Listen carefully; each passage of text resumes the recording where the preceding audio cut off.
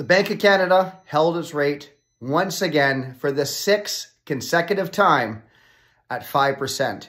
Now, the last interest rate hike was July of last year, and we have stayed steady at 5% ever since then.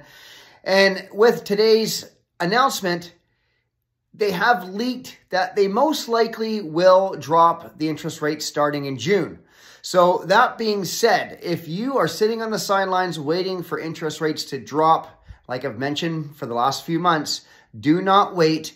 Get pre-approved, speak to a mortgage specialist, and let's talk about getting you into the market, because I am seeing it pick up, especially on the detached side, which typically, because it's a higher price point, tends to get a lot more activity before it trickles down. So if you want help, give us a call, 604-961-5860, and I hope we can get you in before the market goes nuts.